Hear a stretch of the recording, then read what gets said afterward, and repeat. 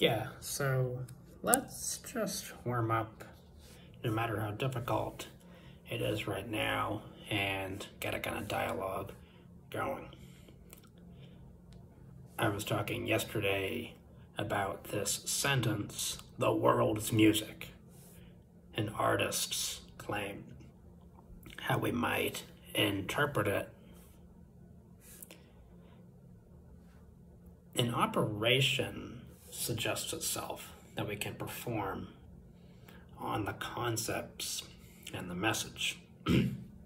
If an artist says, "The world is music,"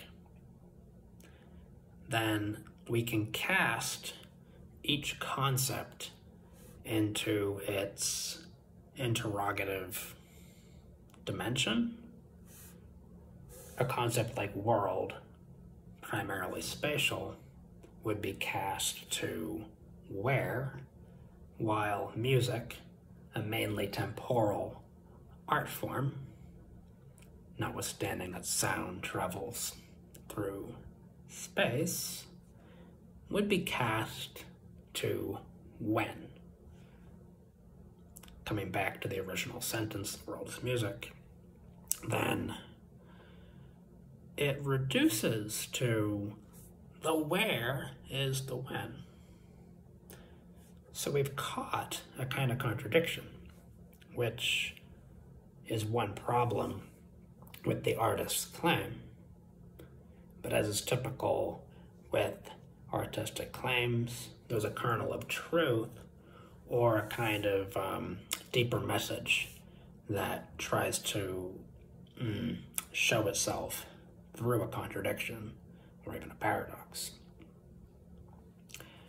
I think if this artist is saying that historical knowledge is more important than physics or mechanics, optics, and so on, propagation of bodies through space, light waves, and so on, that instead the primary phenomena to be considered are events, and that these alone, or that these primarily constitute world, then yes, he can say the world's music. But then he should also say that world is actually primarily a temporal phenomenon, not primarily spatial. And yeah, do we see any other problem with this? I was thinking, I'm not entirely convinced right now, but I was also thinking that if the artist is saying that, hey, music or history or some kind of, I guess some kind of temporal knowledge, again, is more valuable than any other kind of knowledge, such as physics, for example, with its causes and effects by things hitting other things, or bigger things attracting smaller, as by gravity, for example. We're gonna have to backtrack, but the artist is saying that, hey, music is my first idea or my most valuable concept, but I'm gonna say that the where is the when, not the how much or some absolute value independent of other things. So music is my most important concept. This is a bit difficult to explain, but the flaw, not the deal breaker, but the flaw is that he's using the opposition's understanding of value to express a contrary highest value. Simply put, he wants to say that the interrogative dimension, when, is more important than where. But because the opposition prizes where above all other interrogative aspects, that's its how muchness, he's actually using the currency or the coins of his opposition to say what his highest value is or what his biggest how muchness is. I'm not sure if any of this matters all that much. See my eyes going here, there, everywhere.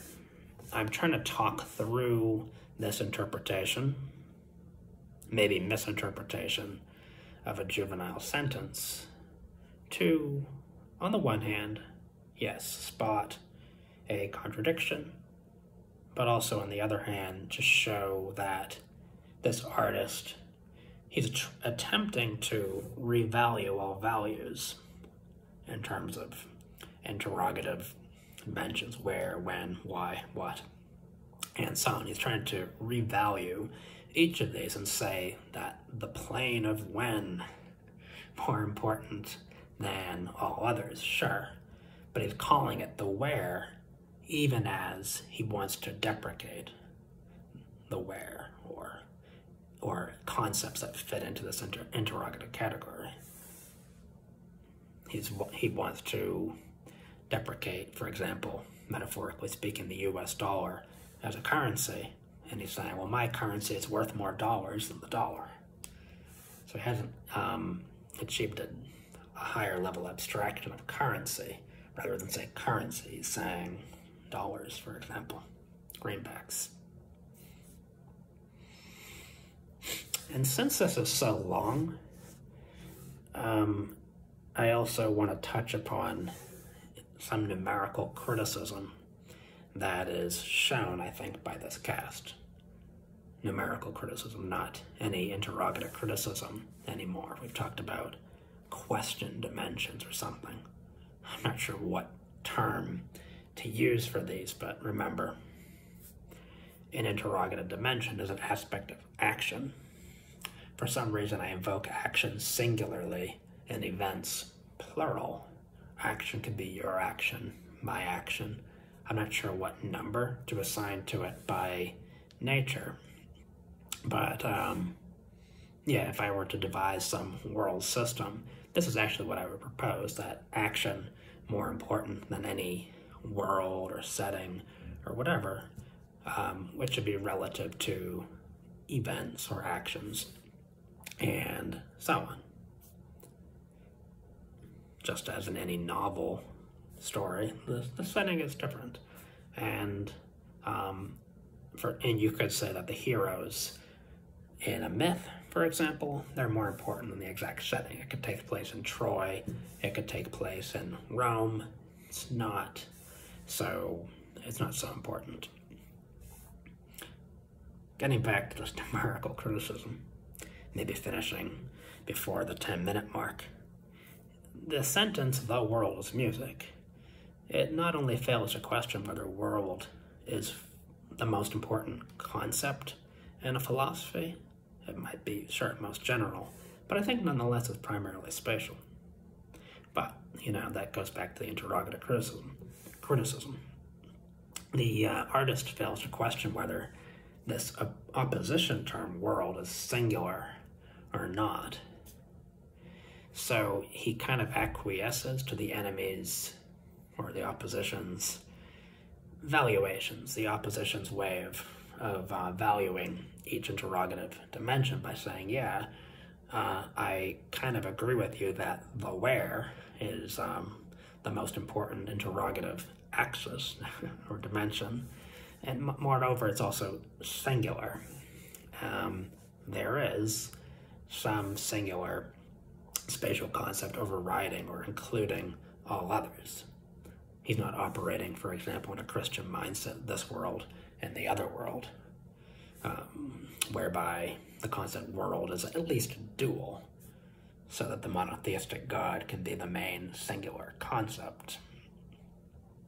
Not that I'm advocating that solution, as I said earlier.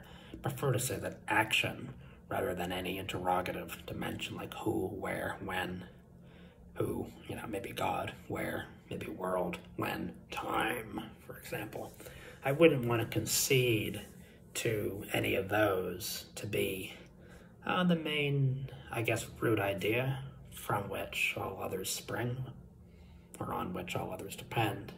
if I were to, build a philosophical system, I'm really not. I'm trying to criticize any philosophical system through a critique of some sentences that I wrote maybe 20 or so years ago that I'd like to use as raw material, or I guess rock to refashion, maybe sculpt a little bit, but just as an exercise.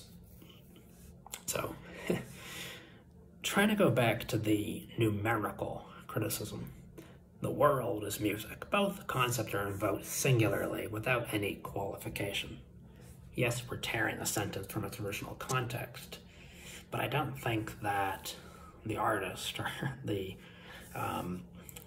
juvenile prattler laid out these premises are considered, well, should we naively invoke concepts singularly, which I think in Freudian terms is substitute gratification for worshiping monotheistic God. It's some substitute. It's a pattern of speaking that an atheist would fall into because he still has some theistic desires. I think Schopenhauer speaks of man's need for metaphysics. Maybe that expression or title relates to what I'm trying to say. And yeah, so the where is the when, if we were to say it that way too. It allows for some kind of absolute space and some kind of absolute time, or an all-encompassing world or an all-encompassing time. Yeah, as kinds of freestanding beings that encompass all others. It wants or allows these to be. And why is that problematic? It's kind of beyond the scope of this video.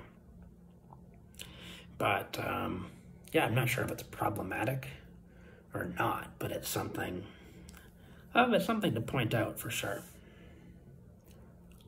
And I think the problem with that kind of thinking, because it's a twofold problem. If you say the where is the when, then you're assuming that dimensions of action are more important than action itself. That's something I take issue with. You could disagree, but that's fine. And what is the other problem? Yeah, I forget. If you made it this far, someday I'll try to compress this 13 minutes into a 1 minute short if I actually understand what I'm saying. And when I reach the point that what I have to say, if not nothing at all, isn't saying itself through me, but I can kind of control it and offer morsels and crumbs of it here and there. That's enough.